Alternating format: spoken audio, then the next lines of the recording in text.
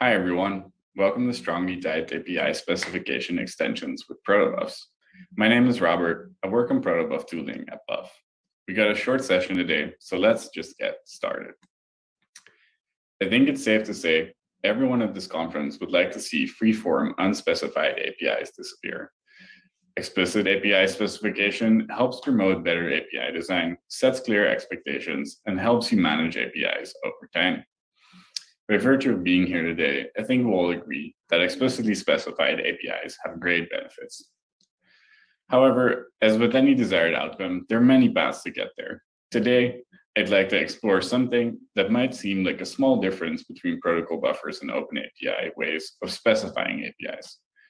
It is a small difference in the sense that there are many larger contrasts between these two approaches, but I think it's a great example of how the different design decisions taken by both work out in practice. The feature is extensibility. The rest of this talk will briefly look at extensions in Protobuf and OpenAPI. We'll dive into some applications of extensions in Protobuf and end with a little bit of reflection. First up, extensibility in OpenAPI. Somewhat towards the end of the specification, you'll find section 4.9 on extensibility. This is the whole section, so let's look briefly at a few things mentioned here. The first thing that I would like to call out is that the OpenAPI specification says that you're trying to accommodate most use cases. And this is certainly true. To get here in the spec, you can pass data schemas, REST paths, error codes, authentication, and much, much more. It's a stated goal here that they want the specification to be monolithic and encompass as much as possible, but they also provide an escape hatch for when it doesn't fit. The other interesting part to highlight here is that they explicitly say that the extensions may or may not be supported by available tooling. And this may seem obvious, as clearly generic OpenAPI tooling cannot interpret concrete extensions that were designed outside the scope of the specification. However, in the context of OpenAPI, there is some more tooling to worry about, especially the tooling related to authoring specs. Barely anyone writes verbose OpenAPI by hand.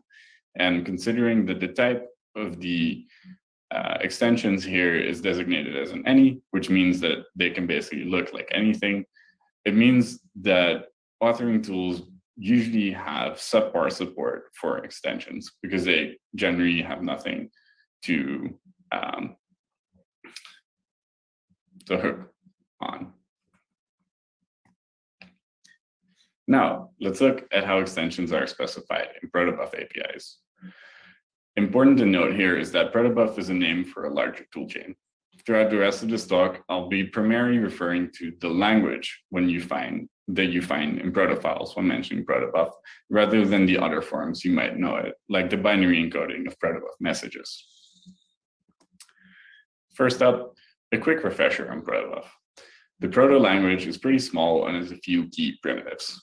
Messages and enums are ways to describe the schema of data. Concrete messages are encoded using the proto-binary encoding or as JSON.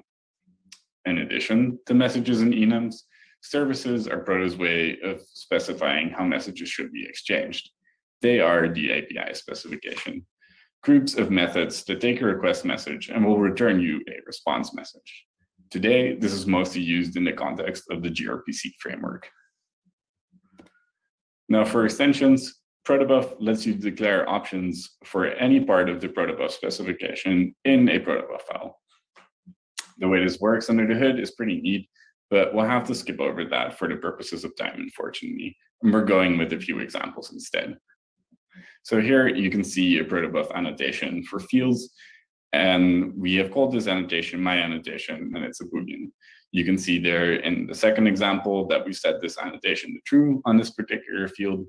And to note there in the bottom is that when we set it to something that's not a Boolean, the Protobuf compiler will warn us.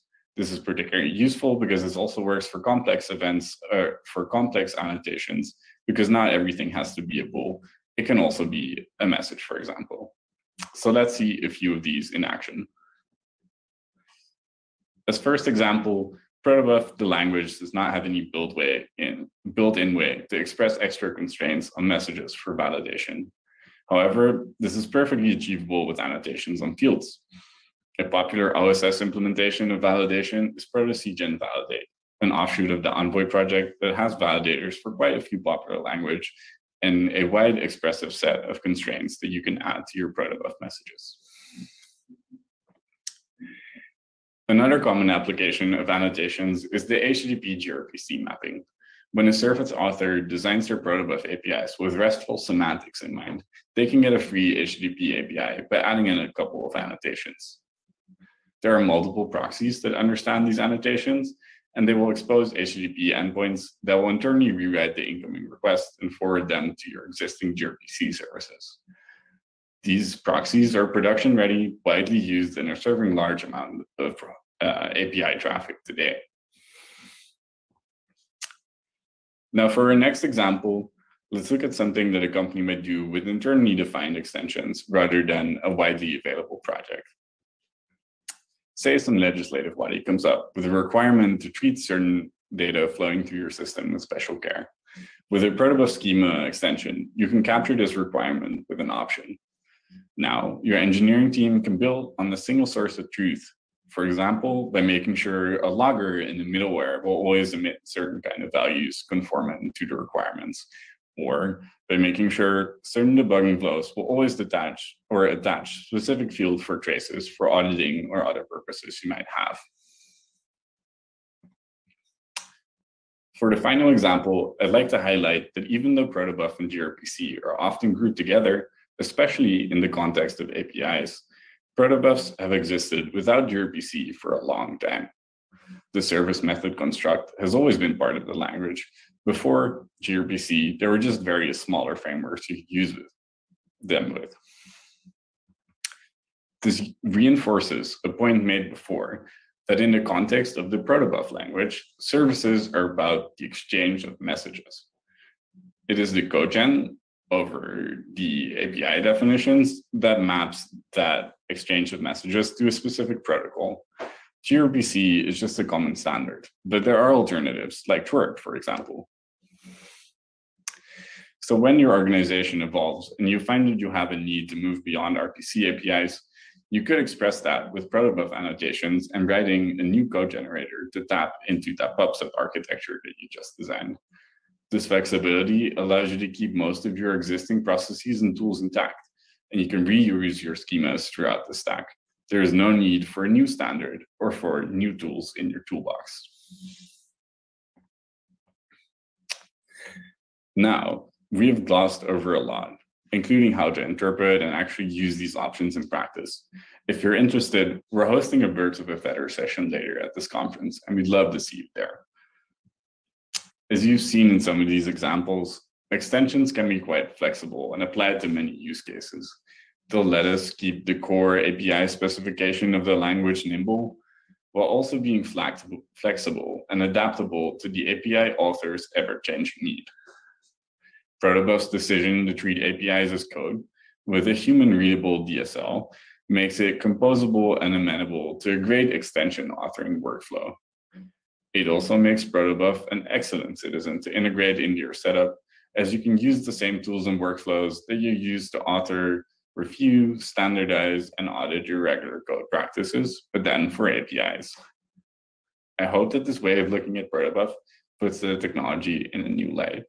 At Buff, we're definitely excited about it, and we hope you are too. If you are, please come and find us sometime during this conference, and we'd love to have a chat. For now, have a great day.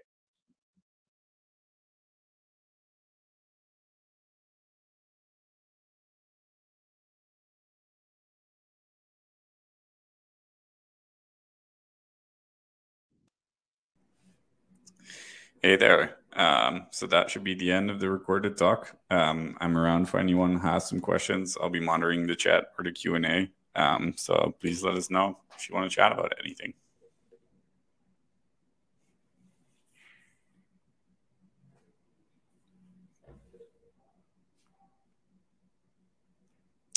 So we have a question from Zane Star that says, missed the part where you mentioned being able to convert to specific types.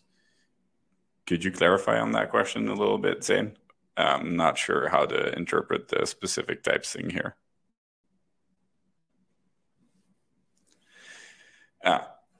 Right. So Here, JavaScript does not have a way of representing like 128-bit integer. I don't think out at the top of my head that Protobuf actually has a way to define a 128-bit integer off the top of my head. There is a set of well-known types which allow you to, or like it's basically common Protobuf messages that you'll see reused throughout the ecosystem. And I think the 120-bit integer in there is actually two 64-bit integers where you have the lower or the most significant bits in one and the least significant bits in the other one. So that's generally how you would deal with that. Let's see. A 64-bit integer where JavaScript is restricted to a lower set. In general, this would be something where the parser for a language that takes your protobuf messages and tries to encode them in your data-specific objects. It's the code that will convert that. Usually the code generator that you write will take care of that. Pretty similar to a way where if you have a JSON object with, I guess, something that is not representable in the actual underlying type, you would error out there. I think you would be able to use annotations to say, on the wire, I have this specific type, and I want to convert that in my code generator into something different. There's a project for Golang called Proto, which did something like this, where you could specify types on your like application level types for the things on the wire that you would find. And then those would be converted.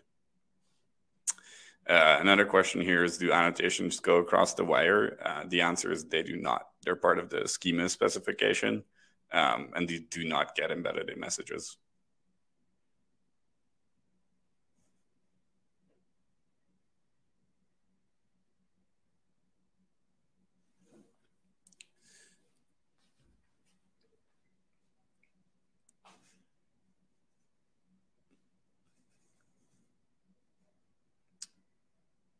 Looks good. Let's see if there's any questions in the Q&A tab, because I haven't looked there.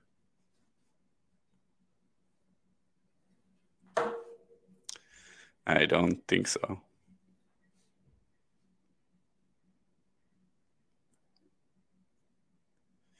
Cool. I think if there's no more questions, then we can loop this session to an end. Thanks everyone for coming.